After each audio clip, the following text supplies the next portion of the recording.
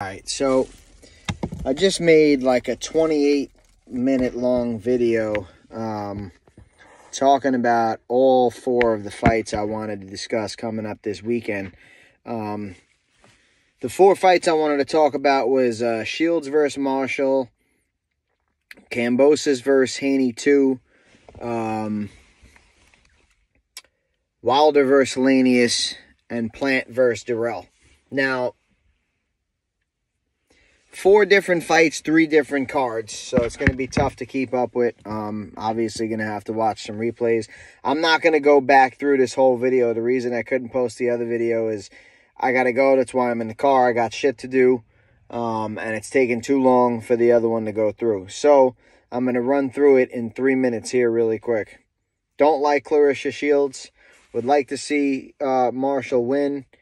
I'm going to go with Claressa Shields by unanimous decision.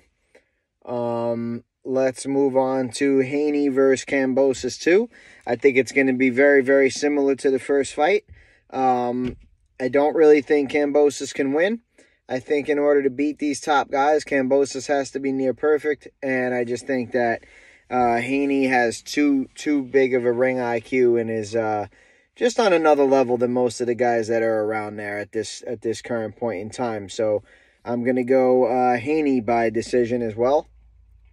Plant versus Dirrell, to me, is probably the most interesting fight on the card. This is the one that I got the most in-depth in on my other video. I'll get a little bit more in-depth on this one than I did on the other 2. I think this fight is very important for both fighters because I feel like Dirrell's been dealt a lot of bad cards and might very well be better than his record shows. If he could win this fight, it's a big statement, and I think it says that. You know, I think it kind of says just that. I'm a really, really good fighter who's overlooked because I've been dealt some bad hands as far as, you know, maybe the timing of some of the people he fought or having to go through chemotherapy and shit like that.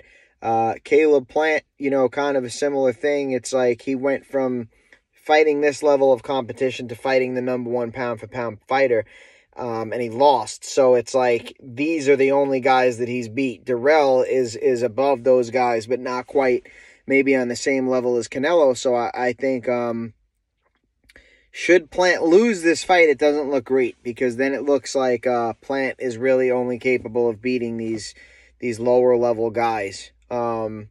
And, you know, same thing for Dirrell. I think if he loses, this is a bit derailing because you can only sit there and say, you know, I'm really great. I've just been dealt a bad hand. You can only say that so many times before it becomes redundant and people start to think it's you, not your bad hand. You know what I'm saying? So, or your bad cards that you were dealt, whatever way you want to put it. I had $25 in free bets on DraftKings. Dirrell was plus 700. I threw my $25 on Dirrell. I think he's a very tough dude that doesn't quit. He's a live dog in this fight, as his nickname would suggest. And I think that Dirrell is going to try to make it a tough night for Plant.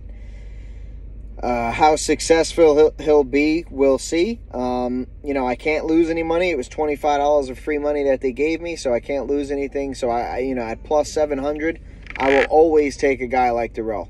You know, a guy that has been through a lot and is not going to quit and is going to be in there and, you know, try making the fight ugly and is not going to quit on me. I'll always take a guy like that at plus 700 anytime, especially if it's with free money.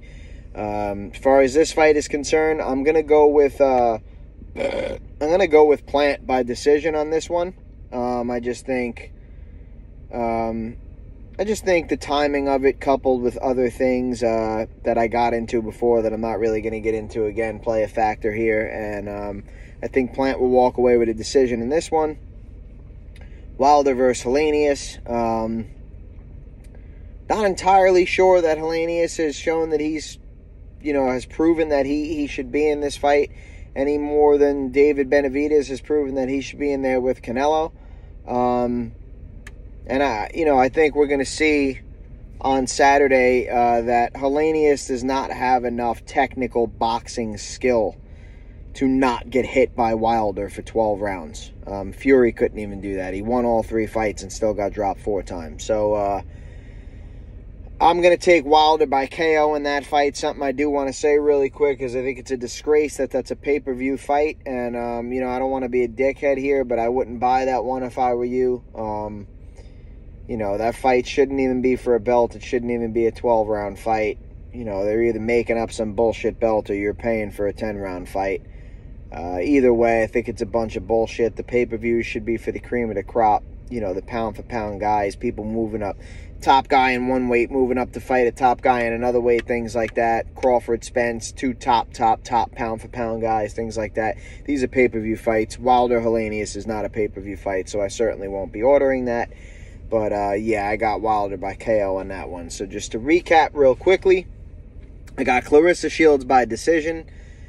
I got Devin Haney by decision. I got Caleb Plant by decision. And I got Deontay Wilder by KO. Holla at your boy.